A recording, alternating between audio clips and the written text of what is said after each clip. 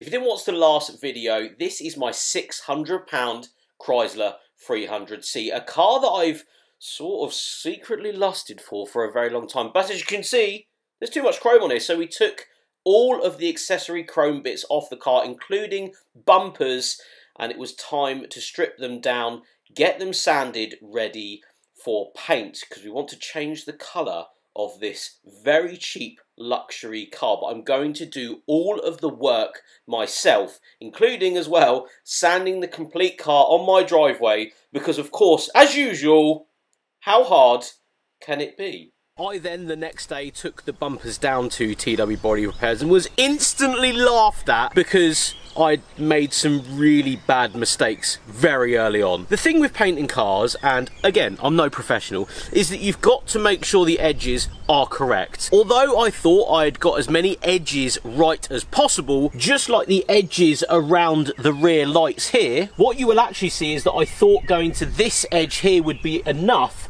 around the car. Turns out it's really not. I have then subsequently spent around 2 or 3 hours down at TW Body Repairs. Massive thank you again to Terry for letting me come and basically disrupt his whole business with my complete stupidity. But I had to go over the bumper again pretty much completely. I hadn't gone to as many edges as I wanted to or as I should have, and I noticed tons of problems. Not necessarily with the bumper themselves, but the prep work. And I've noticed early on, very quickly in this whole process, is getting the sanding and the preparation correct is going to be the hardest part here. It is massively down to the prep work, which of course I've done terribly badly straight away with. We're interrupting today's video to show you guys the new release on FYD. We have 3 new stickers. As you can see, I've put them on the back of the mighty budget 300C today. We have B-Road bashing, we have the FYD apparel just there in old English text, and of course we had to bring back the much requested Dreams Arch logo. These are sold separately and are available right now. Link is in the description. Support the brand, support the channel. Go and grab yourself some stickers. FYD apparel, link is in the description. Let's get back to the video.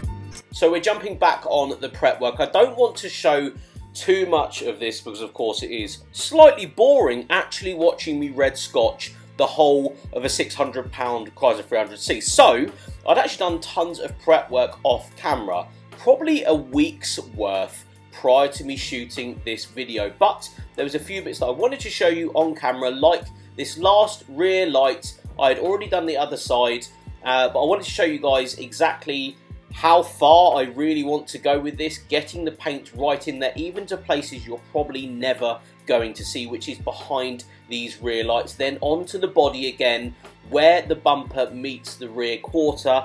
This is another spot that I did notice, although I had gone over, it wasn't as good as I wanted it to be, including the doors. The doors is another thing where inside here you're going to notice very quickly, even when the doors open or shut, how far I've really gone into this, even going down to the crevices of where the door meets the body lines. I really wanted to get this right, including as well the top of the doors just here.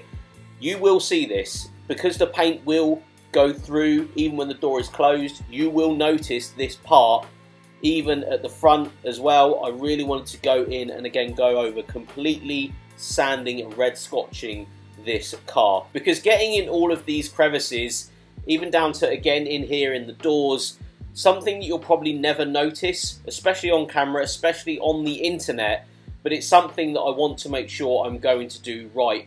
Next up was taking the washer jets out and just going over completely into the actual crevice of both washer jets, because again this isn't something we did in the last video.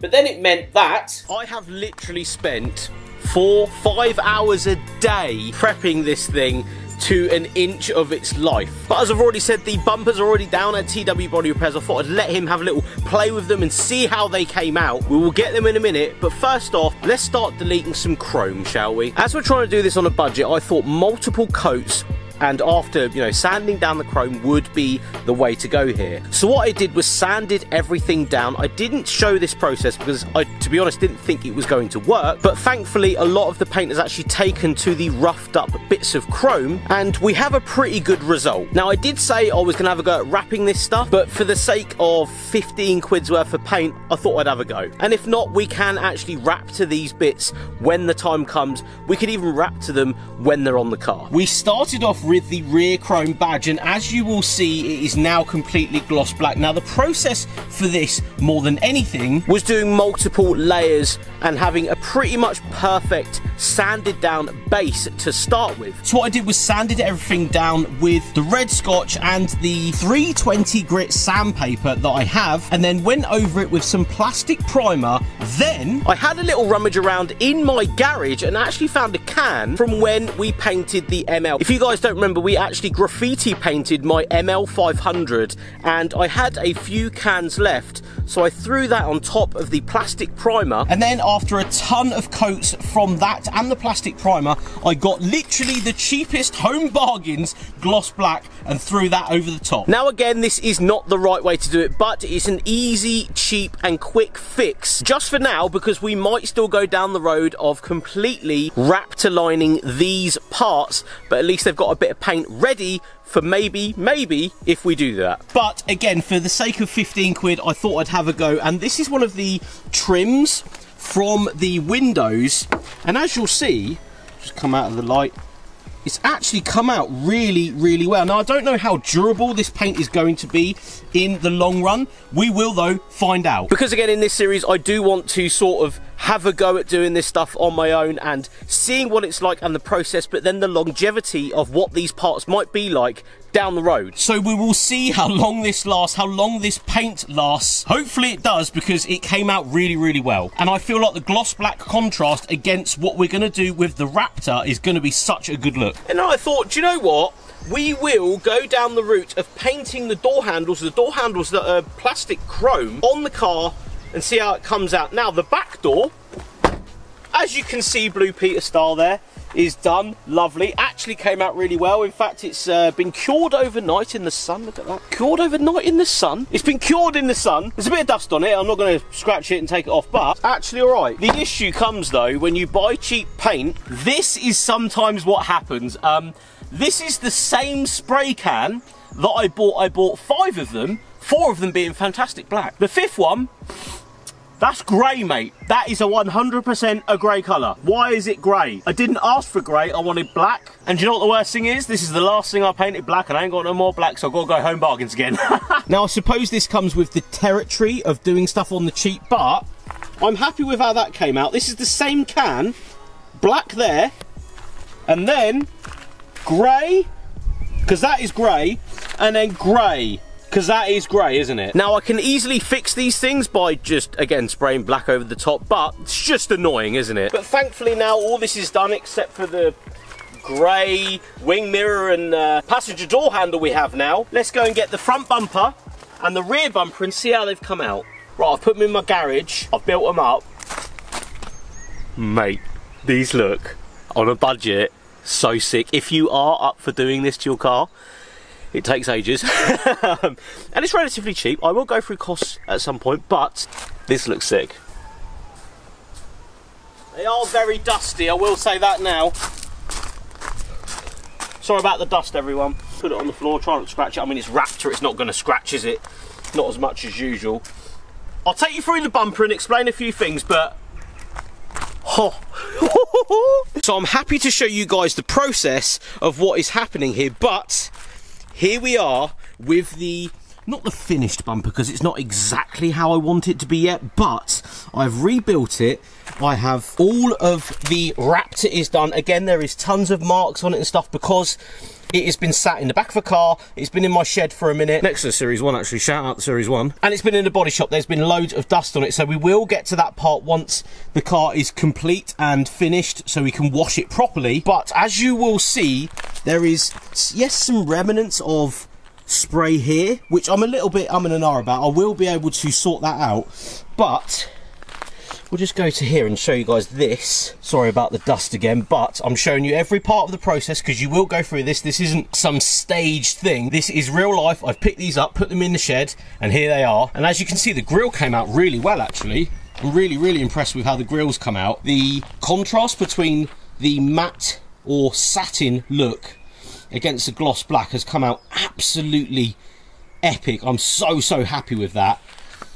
As you can see, this side is the same. Got the running lights in there to keep the OEM look, but mate, I'm so impressed with that. And then next to the front bumper, we have the rear bumper, which is again relatively complete. I still do need to go around and just black out some little bits like the parking sensors. We didn't want to Raptor these just in case they just consistently went off. So I'm actually going to spray these with a can black and throw them back in. But as you can see, I've done the chrome going along there in gloss black. Again, these are very dusty. These aren't scratches. That's just from moving around in and out of cars and in and out of my garage. But I want to give you a real life perspective as to what is going on here. There's no point in me cleaning all this off and showing you that point of the finished result, because I want that to be on the car when it's done. So this is how far we have got. We have got the bumpers to this, I'm going to say it's satin at this point. It's such a lovely look and colour, and the texture is actually very surprising. I thought it was going to be a lot more rough than this and a lot more unfinished looking, but it really isn't. In fact, this corner just shows exactly how good this stuff is and how spraying out of a gun with a professional will actually get you a really good job if you do all the prep work right. Remember, I took ages, like probably each bumper has taken me 8 hours, probably 7 hours of solid sanding, breaking down, getting right to actually get to this point. So I'm really happy with these results. But of course, they are not done yet. We have a few more tweaks we need to do, a little bit more fettling, but they're done, they're here. We can move on to the car. You may be asking yourself why we've done the bumpers to start with. Well, time frame more than anything. As I was resanding tons of parts on here and blacking out the chrome, we thought we'd get these in during downtime at TW Body Repairs. Although he doesn't have much of it, he was only able to fit in these little bits and bobs, which I'm still eternally grateful of him doing. So thank you so much again to TW Body Repairs. Although he doesn't want to say that this is the right way to paint a bumper and, you know, do all your prep work yourself, I just appreciate he's picking up the spray gun and letting us have a little play with this car. But you'll be happy to know that this is the only part that I'm going to let someone else spray, which is the physical bumpers. We've built everything back up. We sprayed all of the chrome black, but I feel like I'm going to have a proper go at spraying the complete car myself in a spray booth, because that was always the plan. I wanted to spray the physical car myself, get Terry to actually show me the process of how it is done, and hopefully I don't mess it up on my own car. That's the whole idea here. So we will end today's video with this shot of the bumpers pretty much completely done. The car is near enough ready for spray. I'm very excited about this, as you will tell. But thank you so much for watching today's video. If you did like this style of video, if you did like this video series, let me know in the comments below. What else would you have changed? What else would you have done different? And I'm really excited to get this thing in the spray booth, and we'll get this complete car looking menacing and just so cool. But thanks so much for watching, guys. We'll see you on the next one.